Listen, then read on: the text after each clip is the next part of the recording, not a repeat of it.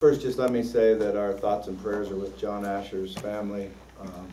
Obviously, everybody here knows him, and great guy, great man. He'll be really missed. 45th anniversary of Paul Rogers. Congratulations, Yay, Paul. Paul. Excited about that. That's a heck of a deal.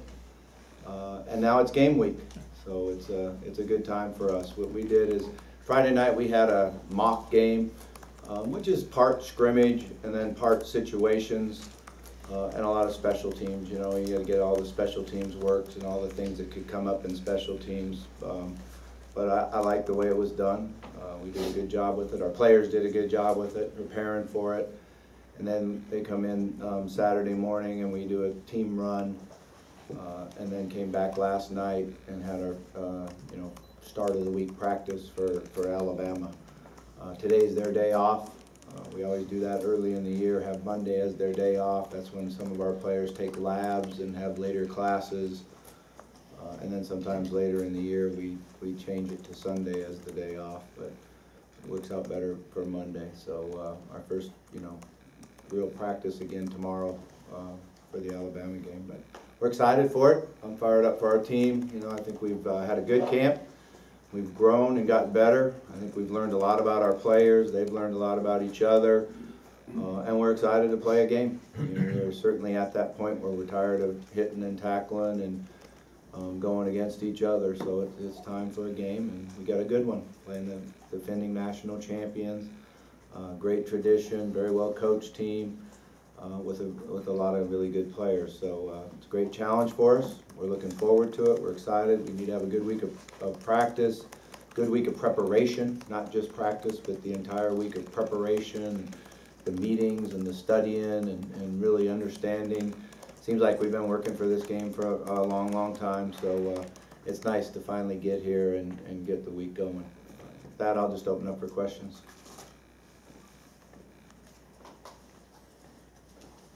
Coach, are there any starters that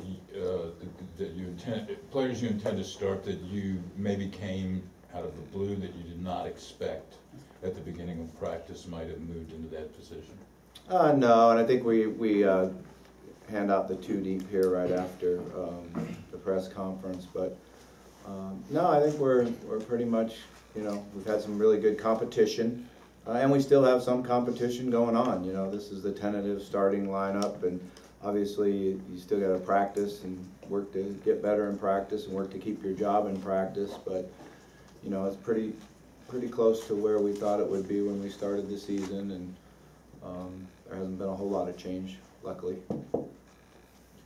We heard from you when Jalen came back to practice for the first day last week. What else did you see from him for the remainder of the week? And how confident are you that he might be able to contribute? Yeah, I was excited to see the shape that he's in and how he was able to handle the load in practice, the reps, and be able to do pretty much anything and everything.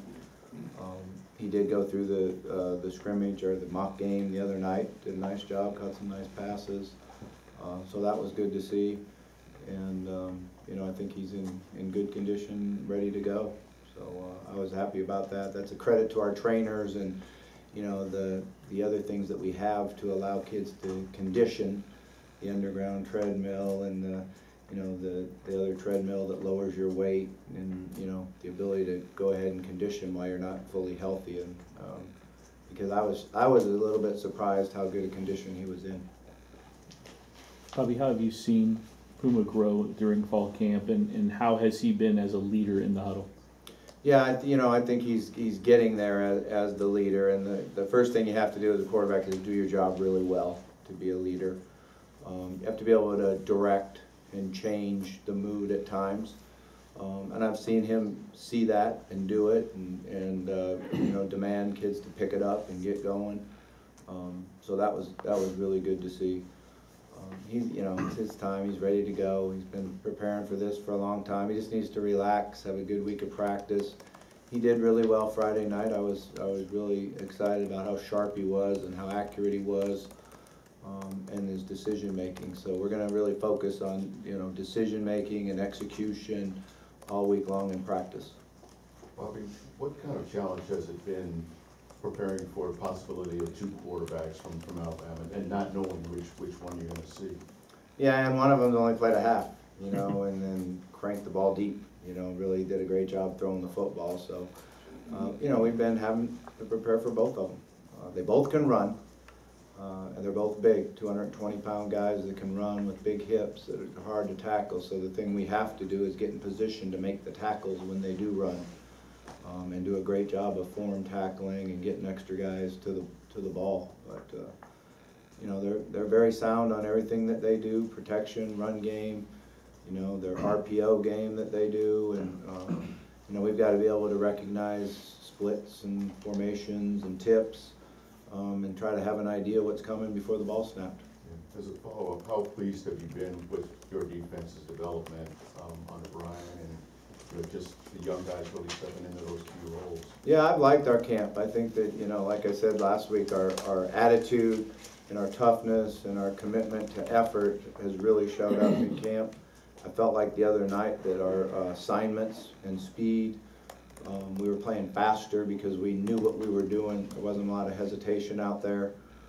So I was happy with the way we ran to the football and the way we tackled, and the you know, the attitude that we're playing with is what you need. Jawan's been in the program for 3 years now. How has he developed as a passer since he got on campus before he comes in to start his first game? Yeah, you know, that's kind of what he was coming out of high school. We felt like he's getting back to the pocket passer, the guy that can move in there. He does a really good job of throwing the ball across the middle. I think that's something that you know, has really shown up in practice and in his ability to you know, make those passes where you got to hit the top of the helmet. You know, and I think it helps with his height and his release in doing that. You know, he also does a good job of moving and throwing the ball on the run. Has a really short, quick release and gets his body in the right position.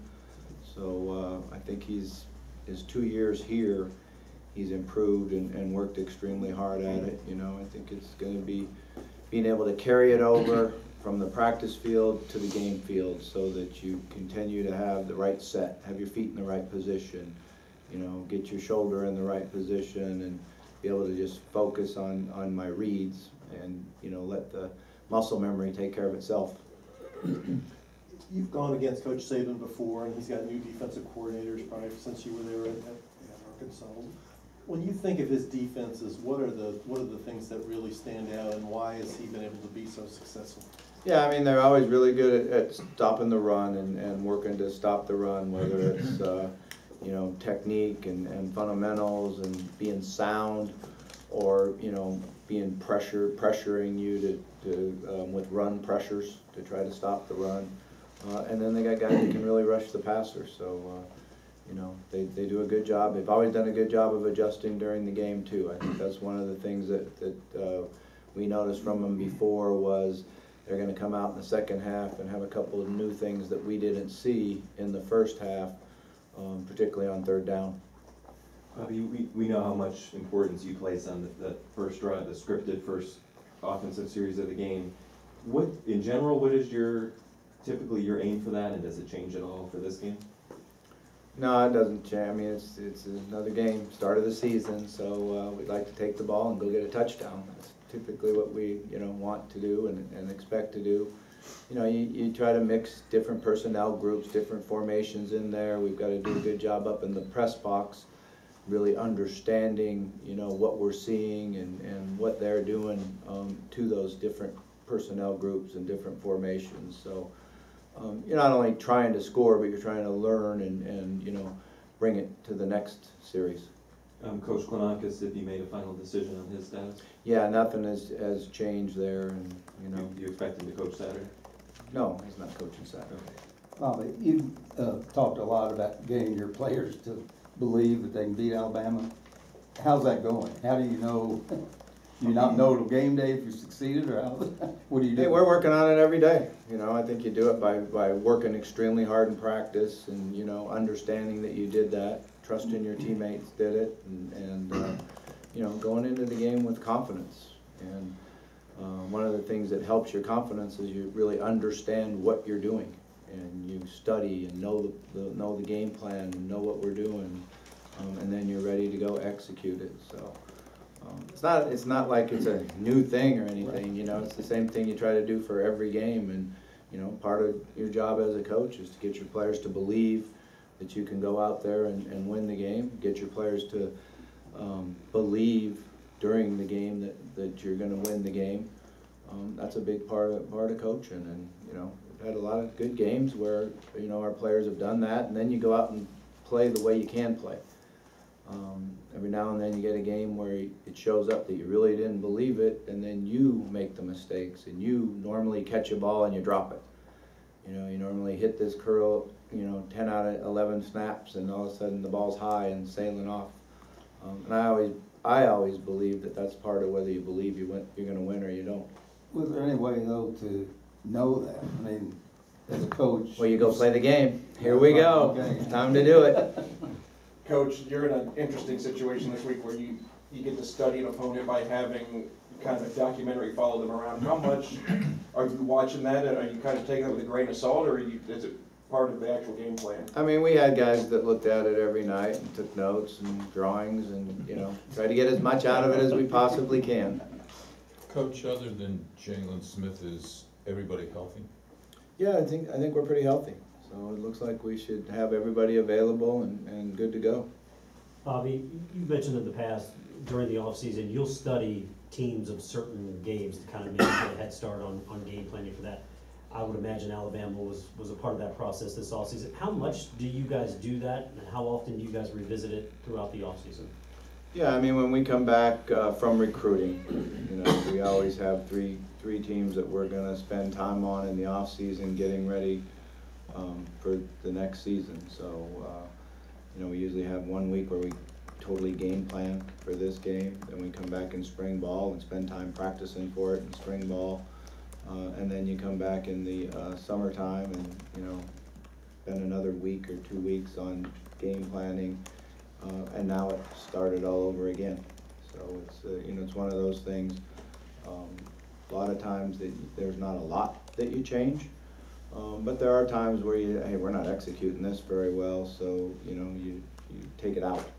So it's really, you probably eliminate more than you put in at this point in time, because the first game plan, you put everything you got up on the board, and then you start eliminating. How have your guys responded to Little being out, and what's that depth kind of sorted out looking like in the backfield? Yeah, I mean, you know, that's part of football, is that you understand there will be some injuries, and it's unfortunate. Tobias has, you know, worked so hard, and I was excited to see him play, and I know he was excited to do it. He's got a great attitude, and he'll come back from it.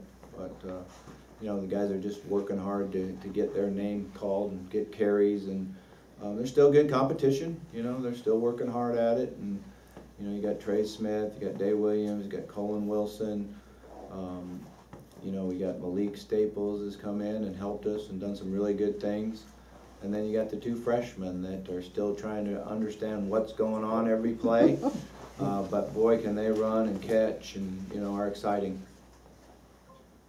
You've talked a lot about how you want to get your team, make sure your team believes that they can win on Saturday. With Puma specifically, what will you say to him to make sure he's in the right frame of mind? Yeah, we're just going to go out and practice right now. So, and then obviously there'll be a lot that we talk about, yeah. But he's just going to practice.